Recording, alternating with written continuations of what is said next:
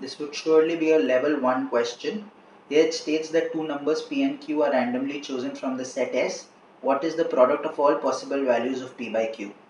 Now let me choose any two random numbers from the set S, say 1 and 3. So the possible values of p by q are 1/3 and 3 by 1, and their product is equal to 1. Similarly, any pair of values of p and q that I choose from the set S, my eventual values of p by q would be p by q and q by p, and their product would be equal to 1. Thus, I would eventually end up with something like 1 into 1 into 1 dot dot dot into 1, and the final product would be 1. Hence, in this case, the answer would be option D.